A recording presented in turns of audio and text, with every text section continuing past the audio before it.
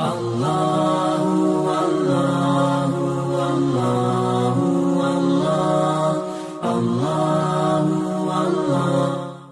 As society becomes more accepting of LGBTQ+ individuals, discussions surrounding homosexuality and religion have become more prevalent. One question that arises is, what is the Islamic view on homosexuality? The short answer is that homosexuality is considered a sin in Islam. The Quran and Hadith, which are the primary sources of Islamic law, condemn homosexuality as a moral corruption and a deviation from the natural order. However, this does not mean that Muslims should hate or discriminate against those who identify as LGBTQ+. In fact, the Quran teaches that all people are equal in the eyes of Allah, regardless of their sexual orientation.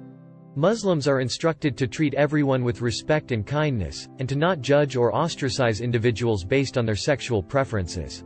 It's important to note that homosexuality is not unique to modern times.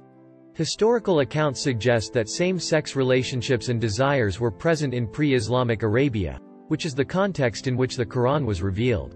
Islamic scholars have debated the issue of homosexuality for centuries, with varying interpretations and opinions.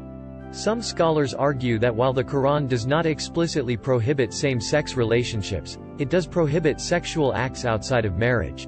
Since marriage in Islam is between a man and a woman, any sexual activity outside of this union is considered a sin.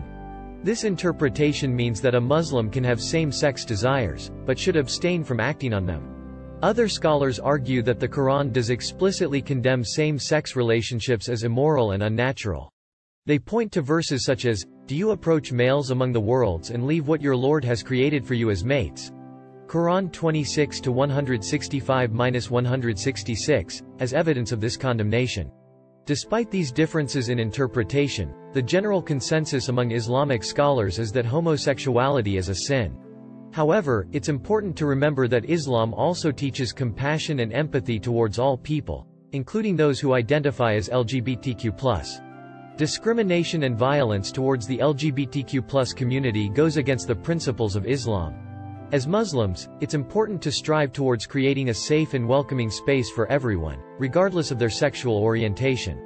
We should also focus on having open and honest discussions about these sensitive topics, while keeping in mind the importance of treating all individuals with respect and kindness. In conclusion, while homosexuality is considered a sin in Islam, it is important to approach this topic with compassion and empathy. As Muslims, we should strive to create a welcoming and inclusive environment for all individuals, regardless of their sexual orientation. Allah